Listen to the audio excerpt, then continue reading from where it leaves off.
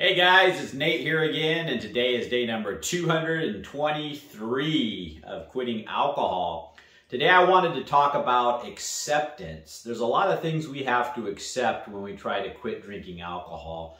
One of which is the fact that we put ourselves in this situation that we're in through our own decisions. I believe for most of us, if not all of us, we are where we are in life, whether it's wrapped up in an addiction, whether it's super successful, whether it's not successful, whatever it may be, a lot of where you are, if not most of it, is because of your choices in life, right? And you have to accept that. If you've got yourself into a situation where you're addicted to alcohol, that was through your choices.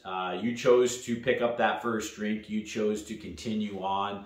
You chose to use alcohol to deal with the discomforts in your life that you didn't want to feel or face. And so accept that that's where you are, and why you are where you are is through choices, right? So the other thing we have to accept when we try to quit drinking alcohol is accept the process for what it is. Quitting alcohol is a process. It is a journey. There's no quick fix for quitting alcohol. There's no magic pill. There's not something that you can do or take that's going to make you wake up the next morning and no longer want to drink alcohol. So you have to accept that this process is what it is, and it takes time, and it has discomfort.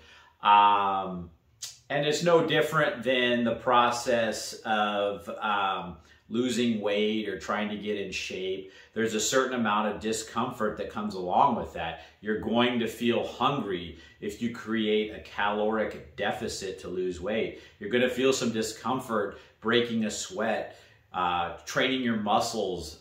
There's just those things that are part of the process that you have to accept if you want to look and feel better. Very same thing for quitting alcohol. You're going to have those cravings that are uncomfortable. You're going to have some withdrawal symptoms possibly in the beginning, whether those are mental, spiritual, physical. You're going to have, depending on how long you've drank and how long you've drank, you're going to have different variations of those types of withdrawals. And it just is what it is. You also have to accept that a lot of these things, though, are temporary. They're not long-lasting things. The cravings I have now are far less than they were in the beginning. And you have to accept that it's going to be more challenging in the beginning than it is 6 months in, than it is a year in.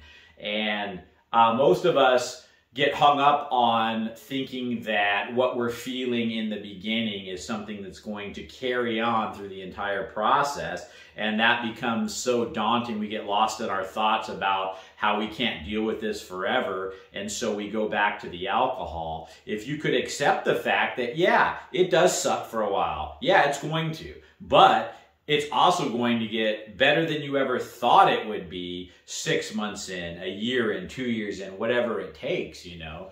And it's just like, you know, if I weighed 300 pounds, let's say, and my health was horrible, I was getting winded, just kind of barely moving around, I let myself go, and I still enjoy eating my food, right? Because that's what I find comfort in, and that's how I deal with my life's problems, and I keep ballooning because of it. If I quit eating food, start working on myself, it's going to be uncomfortable in the beginning.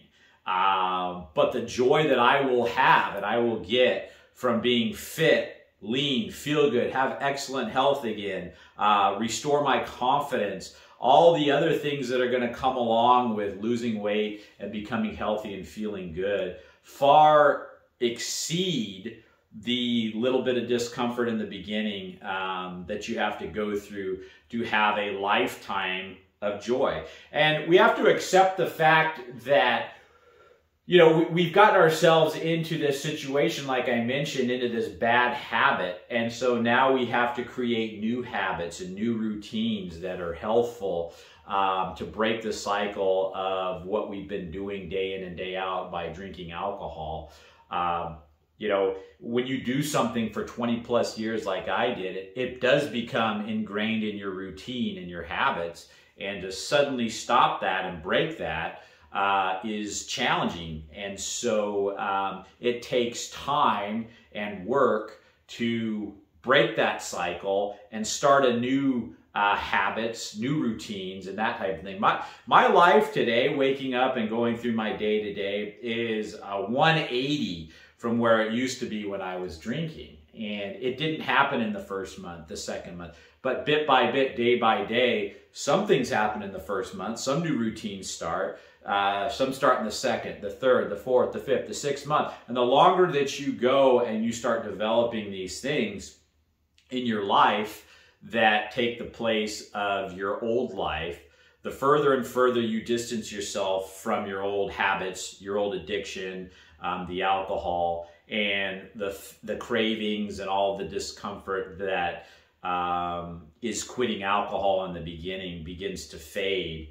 And but it's so important because the reason I created this channel was to be able to tell you guys, as I got along in this process, what it's like to be on week 1 versus 7 months in or wherever I'm at now. And, you know, the only people that really get addiction or really get this alcohol thing are the people that have truly lived it day in, day out, have tried to quit, have failed, have succeeded and not succeeded, were heavy drinkers, wrapped up in it. And that's who I was, who I am. I'm the person that was there in your shoes, trying to get away from it. You know, I hope that, and that was the purpose of this channel, that you'll be able to listen to my story, listen to my experience, because my experience is very similar to a lot of you out there that are trying to quit alcohol, that have been drinking for years and years and years. And, you know, addiction is addiction. It's really not that much different. You know, you've taken this substance, alcohol in our case, and used it for X amount of years to deal with life, to get along. It's been your comfort. It's been your joy in life. You know, I remember when I was drinking that was my hobby. My hobby was drinking, as sad as that sounds, and that may be the case for a lot of you guys too.